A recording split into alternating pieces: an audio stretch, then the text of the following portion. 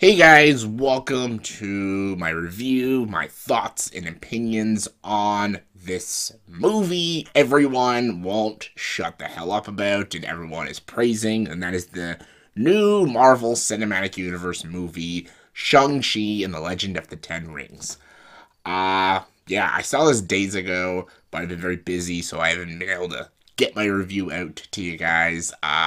Also, I was a little, I was expecting a lot of hatred coming my way after I got my thoughts out about this movie, because by no means that I hate this movie or even think it's even close to a bad movie. I'm not in the majority consensus of this is an amazing film and one of the best Marvel films.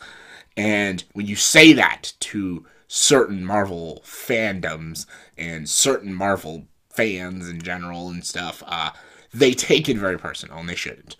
Uh, some Marvel, not all, but some Marvel fans, if you don't have the same opinion as them, they take it personal, and they're like, well, I liked the movie, so everybody should like it. That's the mindsets a lot of people have nowadays and stuff. And I've been seeing a trend online that people who are not a fan of Shang-Chi or just think it's a little bit of a disappointing film, they get riddled with dislikes on their videos and people just attack them. This is like Masters of the Universe all over again, but with the opposite spectrum. If you liked Masters of the Universe, people hated your guts.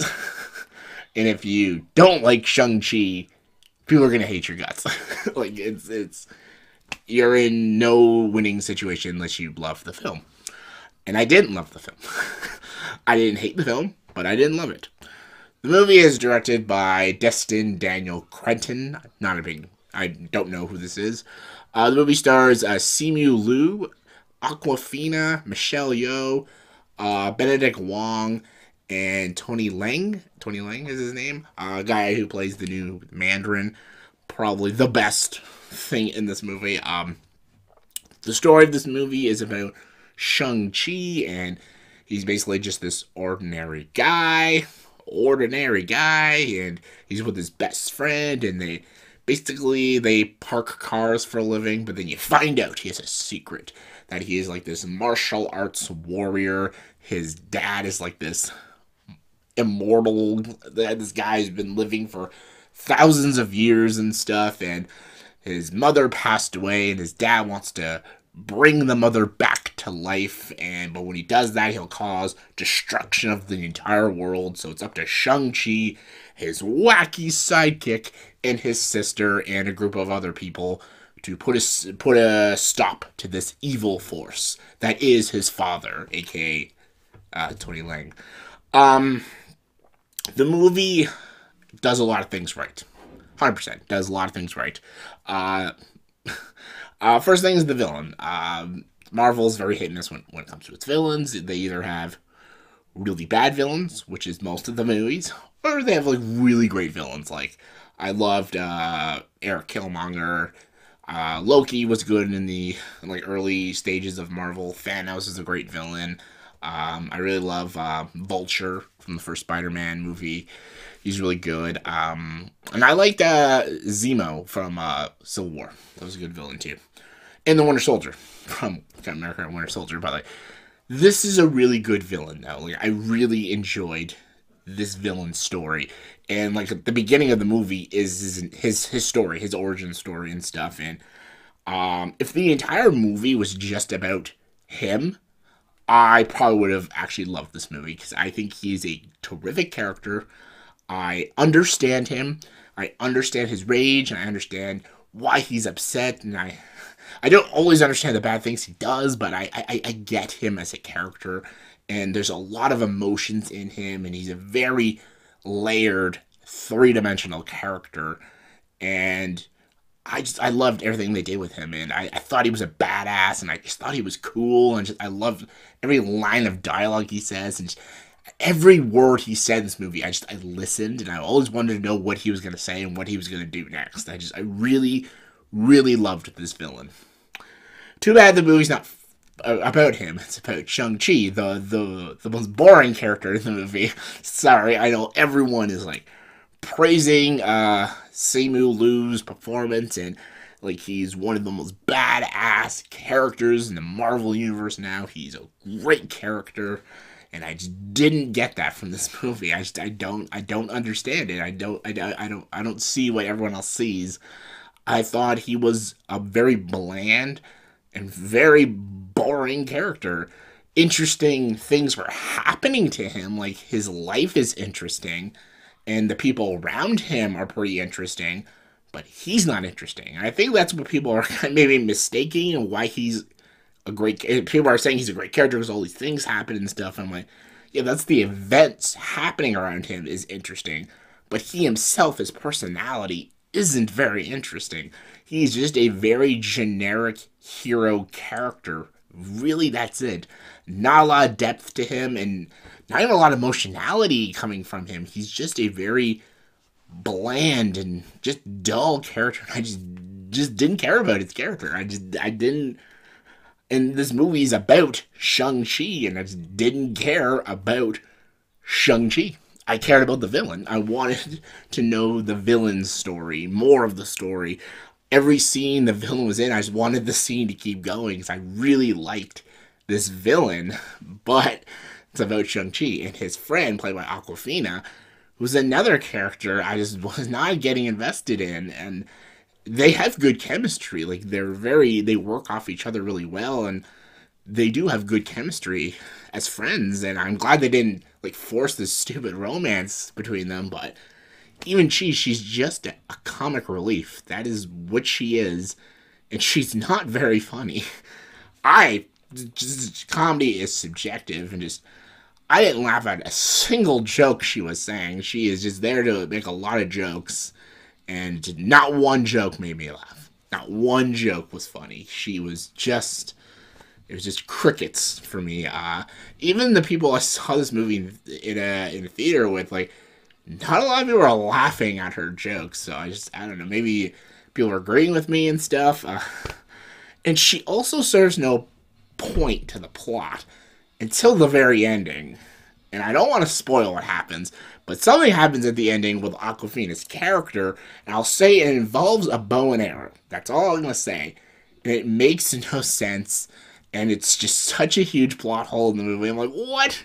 It's so stupid. And I'm just like, she didn't even have a lot of training, but she can do this perfect. Like, what? Even at the ending of the movie, a certain character comes, and then he's like, I want Shang-Chi, and bring your friend with you. And I'm like, his friend? The human that doesn't do anything? What? I don't know. It's so confusing. I'm like, there's the moments in this movie I'm like, what? That doesn't make any sense. Oh, God. But let's talk about the action. The action is really, really good. I loved the martial arts choreography in the first, 40 minutes. The bus scene is kick-ass. I know why they promoted it so much in a lot of trailers, the bus scene, because it is the best action sequence in the whole movie. It's a really good sequence. It gets almost ruined by this comic relief vlogger who's vlogging and stuff, and he just won't shut the fuck up. I'm like, I don't care about this vlogger and his stupid comments. I just want to watch some kick-ass martial arts. And when it goes to the kick-ass martial arts, it's really kick-ass.